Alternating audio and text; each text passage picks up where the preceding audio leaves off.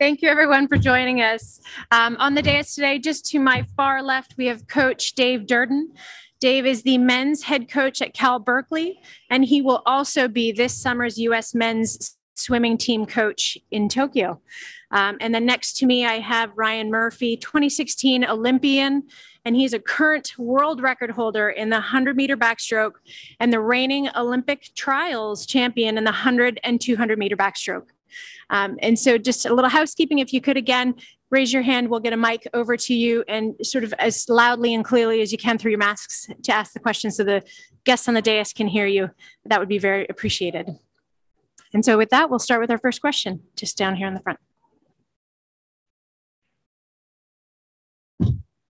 Hey, Ryan, Nathan Fennell with the LA Times. How did the year-long delay impact your training approach, your mental approach, just your overall build up to the games? Yeah, so I think the build up to the games was interesting, and in the fact that there actually was a build up in terms of what we were allowed to do at Cal. I think as the initial shutdown came down, we weren't able to swim at Cal. We had to find some other options. We had to find some other weight room / dryland options. We eventually were able to get back into Cal with a small group. That group ended up kind of growing throughout the year until now where the whole team is able to swim together. So that was that's a pretty good symbol of the year is we kind of got back to close to normal by the end here. And in terms of like my physical mental approach, it's been great. I think this year has been about as good of a year of training as I've ever had. And I'm really, really excited to see how it all comes together out here.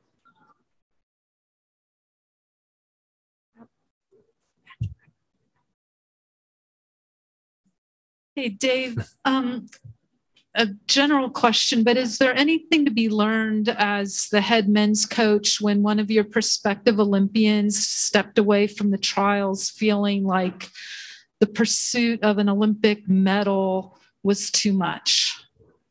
Not just taking part, but, it was gold medal or nothing, basically. Can you ask that question again? Sorry, I just want to make sure I heard you correctly. Is there something to be learned in a broader perspective as a coach, as a coaching staff, as an organization, when you have one of your 2016 Olympians step away, not because he doesn't enjoy competing or swimming anymore, but just this pursuit of Olympic medals or nothing has become burdensome? Yeah, I mean, there's absolutely something to be learned from that. I think we're learning and have learned a lot in the past. Well, I don't want to speak for others. I'll speak for me. I've learned a lot in the past year. I've learned a lot in the past 4 years, going from Rio to getting ready for Tokyo to getting ready for, now 2021, getting ready for 2020, and then now for 2021. My perspective is one as a college coach, which I understand the balance of intercollegiate athletics and academic pursuits, which also includes professional pursuits that go beyond the sport of swimming. And sometimes those professional goals do not involve swimming. Some of those professional life goals, as our guys get a little bit older, a little bit more wise, a little more understanding that the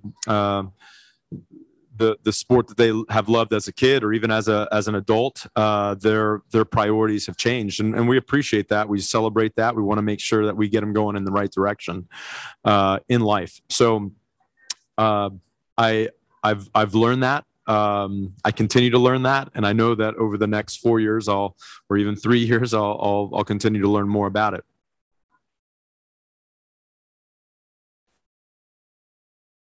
Hi, Ryan. This is Maggie Hendricks from Bally Sports. I'm wondering if over the past 15 months, if you had any moments, any doubts of this whole event now even happening? Yeah, of course. I mean, I think that the main thing we've learned in the past year is that it's hard to plan very far in advance. I think that's something that I've always liked to do. I've always enjoyed doing that. And that's not something we've been able to do. And I think that's a really valuable skill from this year is learning how to live day by day and being able to adjust day by day depending on what our situation holds.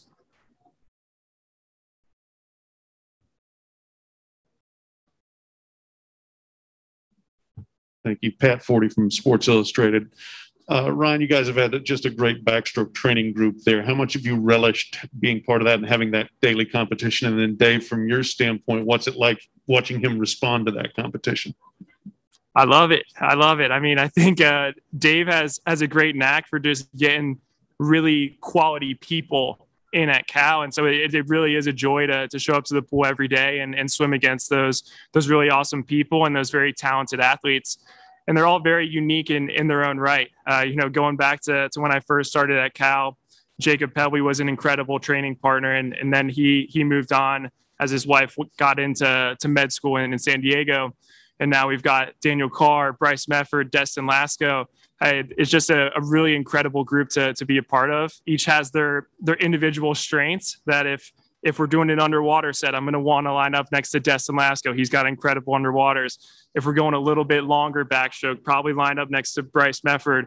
Daniel Carr can beat me 9 times out of 10 if we're just jump starting to 15. So everyone's got their little skills, and it's just really fun to keep each other on our toes every single day. Yeah. Pat, I think with this group specifically, I mean, it's I don't want to sound cliched, but it is a really fun group to work with just because of the personalities that we have in the group. And that brings a dynamic to what we're doing where it just is, I thoroughly enjoy coming down to the pool deck and working with these backstrokers. Destin Lasco is probably the nicest guy you're ever going to meet. I mean, truth be told, he was up there in COVID testing for about 3.5 hours today. And he came out and was smiling. It was like, it was great. It was a wonderful experience, so like, that's the type of kid that he is. And so that's a little bit of a manifestation of that group. I mean, they really enjoy spending time with each other. They really enjoy competing against each other. And I think when you have a dynamic like that, it doesn't always happen that way. So when you have a dynamic like that as a coach, I try not to overanalyze it and just enjoy it for what it is and really help those guys accomplish their goals and swim fast.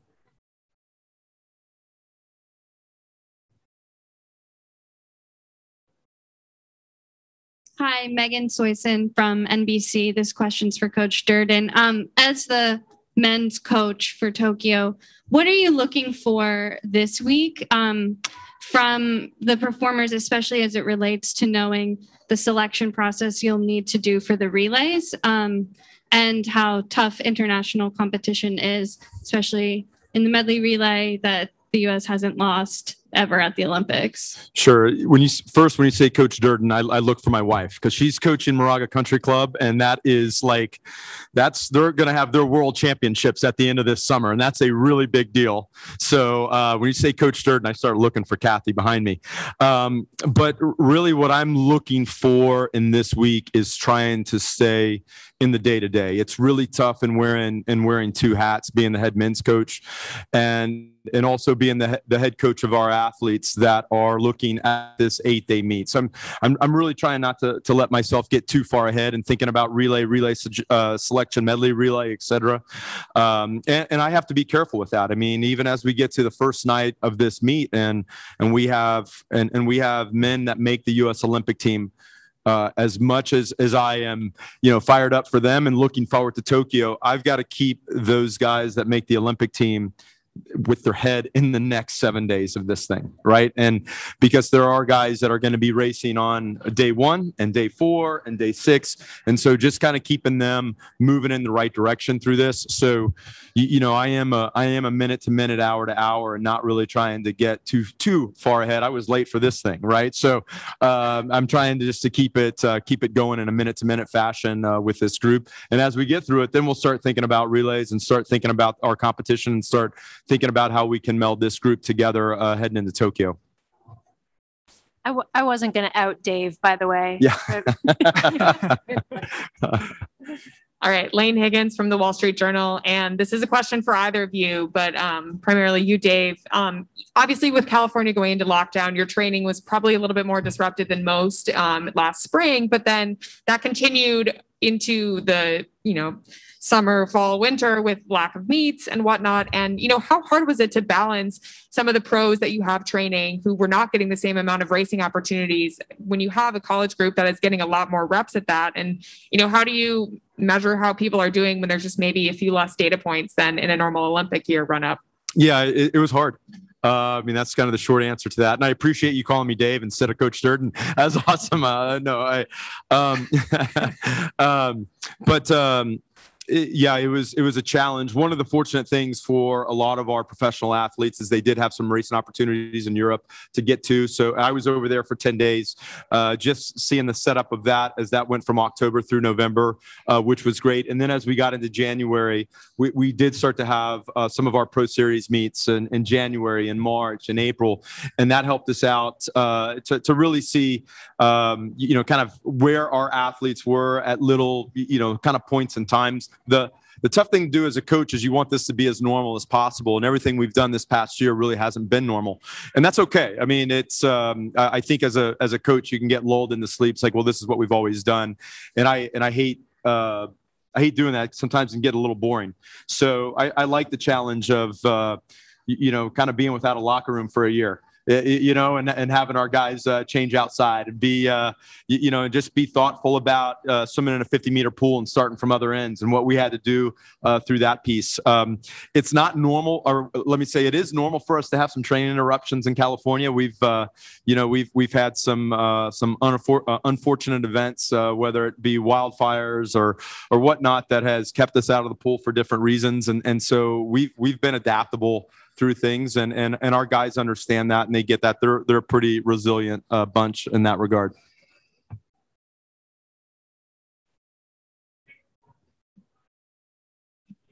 Question for Ryan. How do you keep your swims good, bad, or indifferent from defining you as a person? I mean, that's a great question. And I think the hardest thing is that I really do care. I really care about the outcome of every single swim. And I think that's mostly as a result of just realizing how much work I've put into it, but also knowing how much work Dave's put into it. Chase, Roman, my support system, my brother sitting in the back over there. So it's like, there's so many people that impact a performance. And so you want to honor them every time you step up to the blocks. But I think at the end of the day, like I have so many things that I'm excited about outside of the pool, whether that be my career after swimming or whatever it is after swimming. I'm really excited for that. And so I think as a result of having, I guess, a well-rounded bunch of interests, I think that helps me from really being defined by the sport.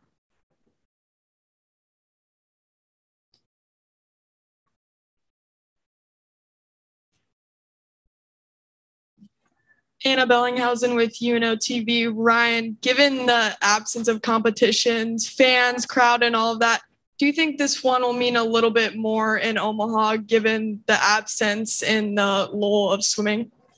Oh yeah, I mean it'll be fun to have some fans in the crowd. I absolutely love that part of the sport.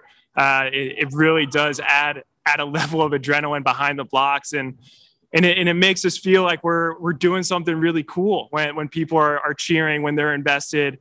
So I cannot wait to have some fans in the crowd, and hopefully they're going to be cheering really loud. Great. Any final questions? Okay.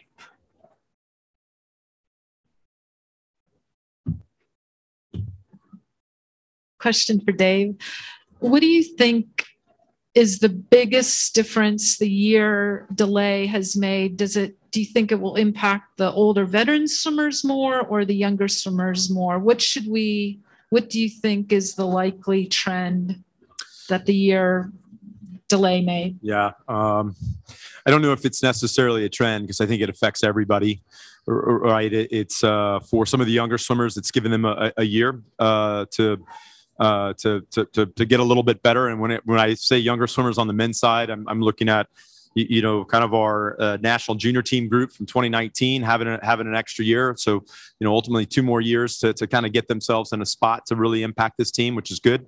In terms of our veteran swimmers, I think of our veteran most swimmer on our side, and Nathan, this extra year has helped him. just further removed from cancer, further removed from battling that, further into his life as a husband, as a father, which gives you proper perspective on things. I mean, all those things are really, really good things. So I see it affecting every, again, I'm a glass half full sort of guy. So I see it affecting everybody in a positive way as we've moved through.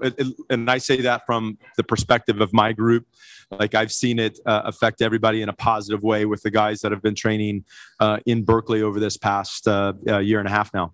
And just because you've coached Tony, can you wrap your head around the fact that he's competing here at 40? What do you make of that? And how is he able to do that after everything he's been through and that he's put his body through? Yeah, Anthony is awesome. I love that guy. He has taught me about human potential, and he's done so in a lot more eloquently than I just put it. He has, every now and then I get a text from Anthony, and it's always good to have conversation with Anthony. So I'm excited to see him race. I hope the smile on my face says that. I mean, I'm really excited to see him get up and compete against this group.